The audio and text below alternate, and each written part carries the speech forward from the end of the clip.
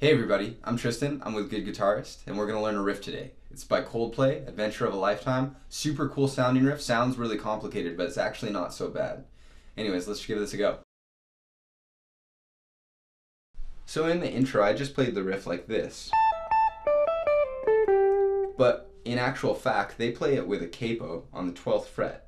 Now that's actually going to make this riff quite a bit easier, so this is good news. I'm going to put it right here, make sure it's getting all the strings. And so now instead of having to use a finger there, the capo's holding down that 12th fret for me. So I just get to go, I'm just using one finger. That makes it a lot easier. To start off with this riff, we're going to start up here, which is at the 17th fret. Now, I'm not sure, you might not be used to playing up here in this area of the guitar. 17 is a lot of frets to count up. So it's kind of easier if we just use this capo as a guideline and we count up from there. So this fret is 1, 2, 3, 4, 5 frets higher than the capo. So I'm going to think about this as the 5th fret. It's just easier that way. So I'm going to play 5, 0, 5, 0. Now I'm actually pulling those off, so I'm not picking 4 times even though I played 4 notes. I'm going downstroke on the 5, pull off to 0, downstroke on the 5, pull off to 0. So that's the first little chunk of that riff. So the second part of the riff goes 3rd fret of the B string, open high E, 3rd fret of the B string again to the 1st fret of the B string. And as far as articulation goes, down, up, down, pull off. One more time. That's down, up, down, pull off. This is probably the most challenging part of this riff because we're actually picking both notes and they're on different strings. So you might want to practice just going back and forth between those first 2 notes. Down on the B, up on the high E. Just like that. So now let's learn the third part. So this is going to be all on the G string. I'm starting with the 2nd fret, then open, then 2nd fret again, and then open again. Now for picking, I'm just going down, pull off to open, and then down, down. And that's the whole thing. And it's kind of the end of the first phrase. So when we put that all together, you're going to get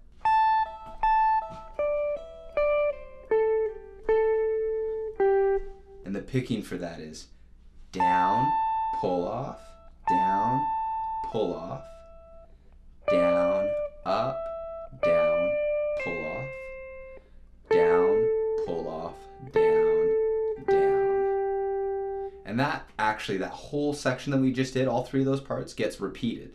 So you're going to play that whole thing twice in a row. That'll sound like this.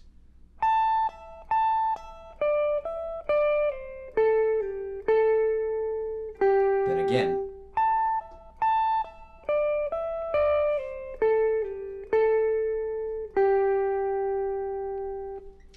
Okay, so now that we've actually learned the lick, I want you to practice it by yourself a bit, get it under your fingers, make it feel comfortable, and then we're going to try practicing it together.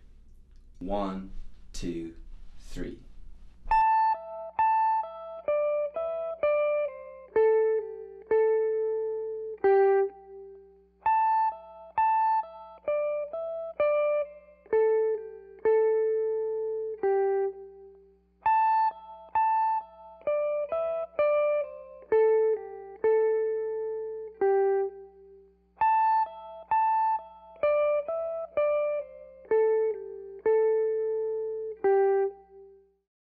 That was the first half of the riff. The second half goes like this.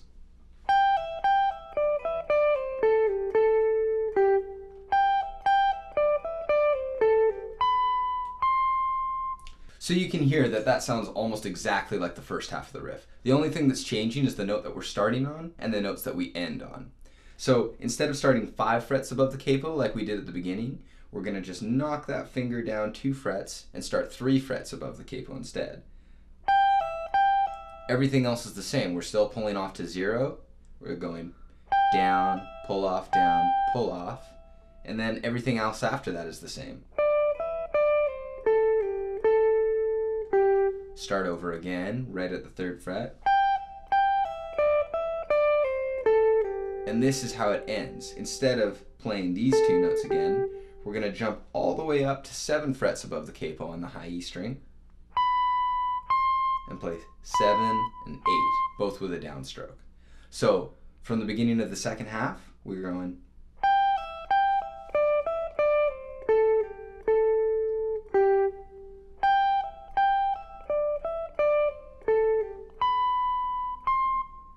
and that's the whole thing.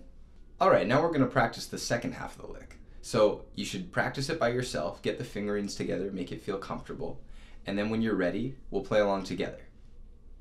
1, 2, 3.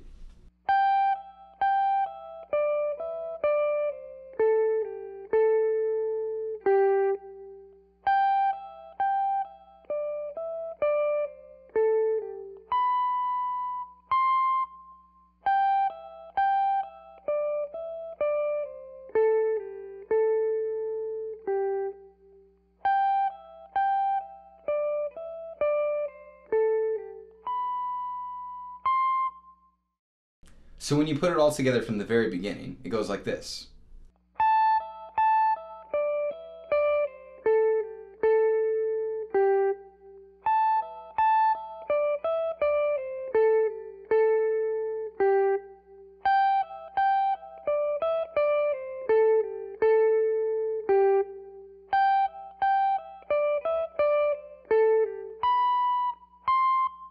Okay, we've broken down the riff, we practiced each part. I think we're ready to try the whole thing together.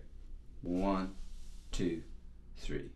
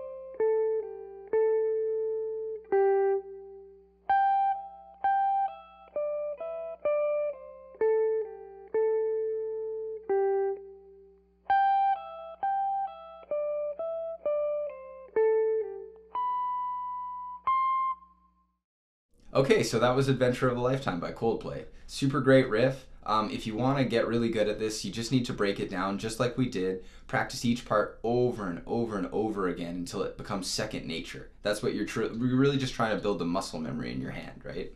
So if you liked this video, please subscribe. Check out goodguitarist.com. There's a bunch of really great content for anybody at any level there. And we'll see you next time. Thanks.